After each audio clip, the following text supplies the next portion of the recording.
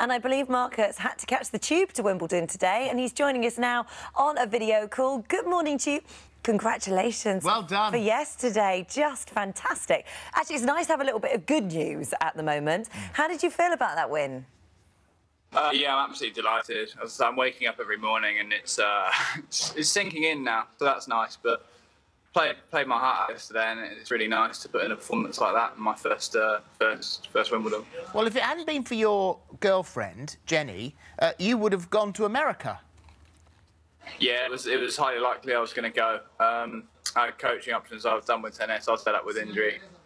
But yeah, good on her, eh? Well, she tweeted yesterday, years of thinking I'd never find my man. I did. Stopped him from going to America, fell madly in love. Now, Wimbledon. And she's a dental nurse. And she said yesterday she wasn't going to be there. The suction had stopped working on the suction machine.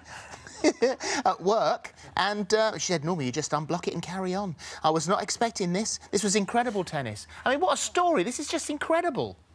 Yeah, it's mad. I mean, so we've been very, very lucky. Yesterday was lucky, but just loving every minute of it, really. And tomorrow, you're on centre court playing Federer. I mean, you must be incredibly nervous about that, aren't you? Or is this just a dream come true?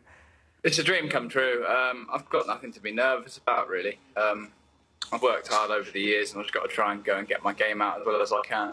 Well, I think we should ask the banana. Oh, we're going to ask the psychic banana. What's going to happen?